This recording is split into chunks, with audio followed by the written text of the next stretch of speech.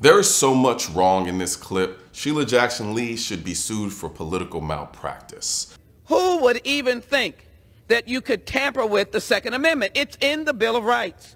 But we do believe that when you have this weapon being created to be the kind of dangerous, lethal weapon to kill, Americans will stand up and say, it's not about the Second Amendment, it's about saving lives. 8 children a day die from gun violence. In addition, 40,000 Americans die from gun violence throughout the year. We love and respect and admire our veterans.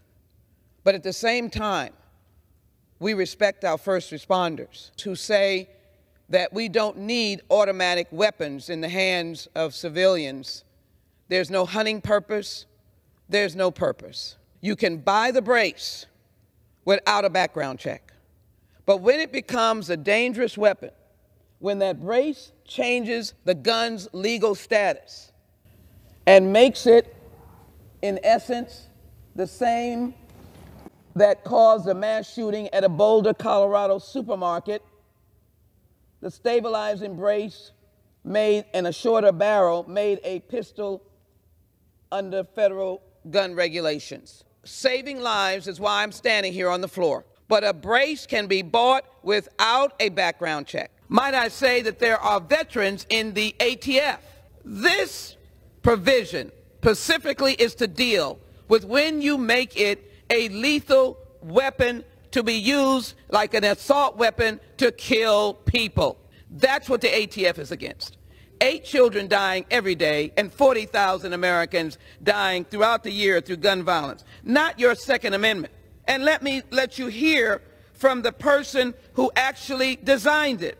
It was the creator of the SB Tactical Stabilizing Brace who acknowledged in a 2017 interview with the editor of the Firearm blog that many who brought the braces did so to avoid the National Firearms Registration.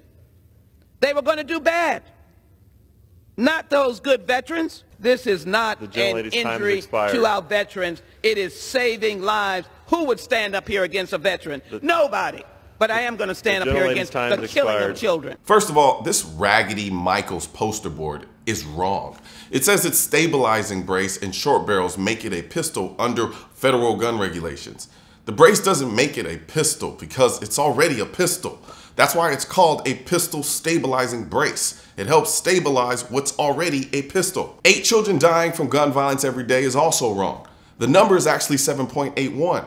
But even that's wrong because that number is from a CDC database about justified and unjustified homicides and includes 18 and 19-year-olds, which are not children. Those are adults. She's also wrong about the gun. They're not there to talk about automatic guns. They're there to talk about pistol braces on semi-automatic guns. Who's putting pistol braces on fully automatic guns that are essentially already banned? The level of goofy in this video is purely astounding. She didn't take the time to actually read the poster board before bringing it out. You can tell she's reading it for the very first time and barely understands what it's trying to say because even the poster board is wrong. Why are we letting people like this dictate what we use to protect our families? Sheila Jackson Lee is a rich political elite. Sheila Jackson Lee represents the 18th Congressional District of Texas, which includes most of Houston's inner cities and has done so for eons, and nothing has changed. All she does is grandstand and bird brain babble stupidity like this. I've held an AR-15 in my hand. I wish I had it.